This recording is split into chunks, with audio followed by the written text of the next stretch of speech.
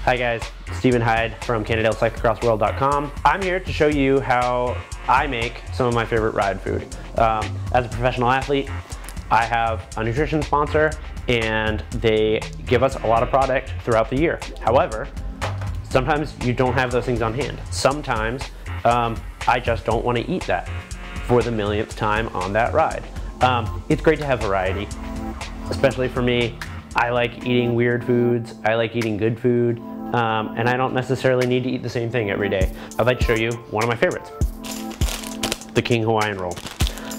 These are about $1.75 for a 4-pack. They're a little bit sweet.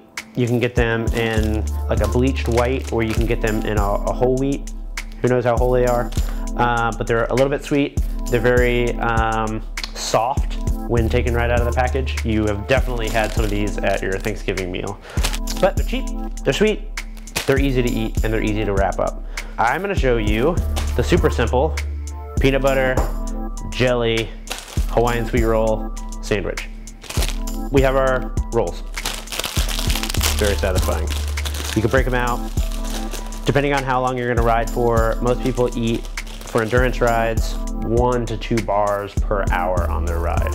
Usual bar is somewhere around like 35 grams of carbohydrates per bar, per gel, etc. So that's a basic recommended carbohydrate intake on an endurance ride for cycling in general. So I'm gonna take my rolls, split them up into serving size, which is a single. You can either cut it with a knife or you can split it by hand. I'm gonna do the old butter knife. I like to keep it intact if I can, so it's a little less messy that way. First thing I do is I squish it down. They're really fluffy and they're gonna come back up. They're like little sponges. So I like to squish them down so they'll pack a little bit better, and so that when I put all the materials on it, they don't just slide around a whole bunch. Next thing, peanut butter, almond butter, cashew butter, sunflower butter, whatever you like. Sugar, no sugar. This is Adam's 100% natural, crunchy peanut butter. It's got very little ingredients in it. It's got 1% or less of salt. That's it. So peanuts and salt. We love salt. We love fat. We love protein. A little bit of carbohydrates in it. Serving size on these is 2 tablespoons. So I'm just gonna use 1. Just a little on the bottom side.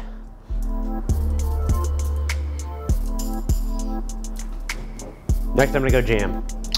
I like to spice it up. I like to have as many jams on hand as possible. I'm a bit of a jam connoisseur. This is a Santa Cruz organic mango. It's about $3. This is kind of on the high end of jam, I think. Usually runs $3, $4, $5, right? We all know how much a peanut butter and jelly sandwich costs. So you can go cheap, you can go high grade, whatever you want. It's sugar, that's what we're adding. So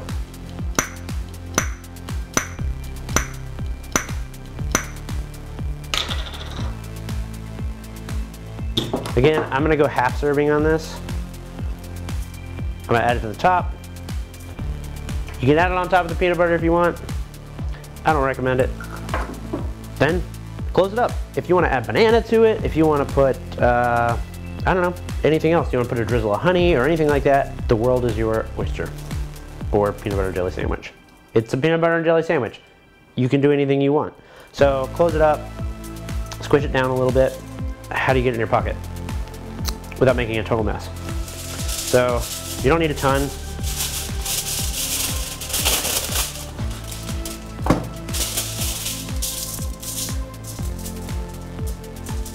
Lay it out here.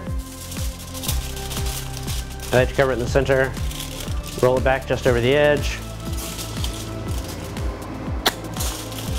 Flatten that out. Bring it over. Roll it back again. And this just makes a nice little lip that you can grab it while you're riding. It's a, you know, you got gloves on, you got whatever, you're riding, you're not even looking at it, you got your other hand on the bar. This, just rolling it up a little bit would give you a nice grip. Flattening it out. And then you can either go scratch style and roll it over like that, or just roll it flat if you want to go flat. Doesn't really matter. It's aluminum foil. It's just gonna stay. And that's it.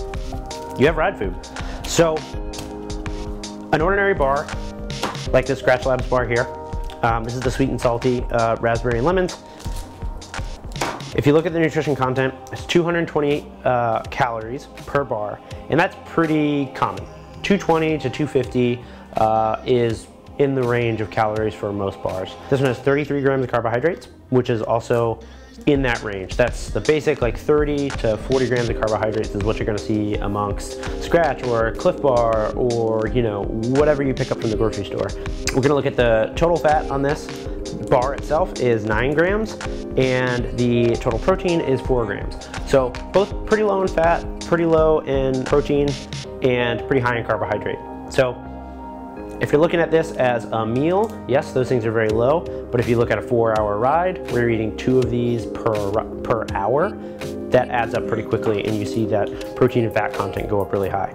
Now, when you look at a sandwich like this or a peanut butter and jelly sandwich, the roll itself is 100 calories, 16 grams of carbohydrates, 2.5 grams of fat, 3 grams of protein. The peanut butter at a half serving is 95 calories, 7 grams of carbohydrates, 16 grams of fat, 8 grams of protein. The jam at a half serving is 40 calories, 10 grams of carbohydrates, 0 grams of fat, and 0 grams of protein.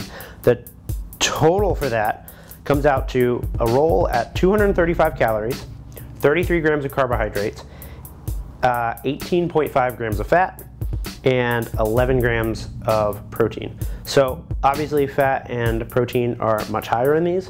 So if you're conscious of that, I personally don't think that you can have enough protein and fat as an athlete. However, it's not going to be fuel for your ride. Carbohydrates are your main focus on that. So they can add up pretty quickly. If you are fat or protein conscious, you may just supplement one for every other bar or something like that, or switch it up, maybe even take a little bit of the peanut butter out. Yeah, you have a great meal, great little snack.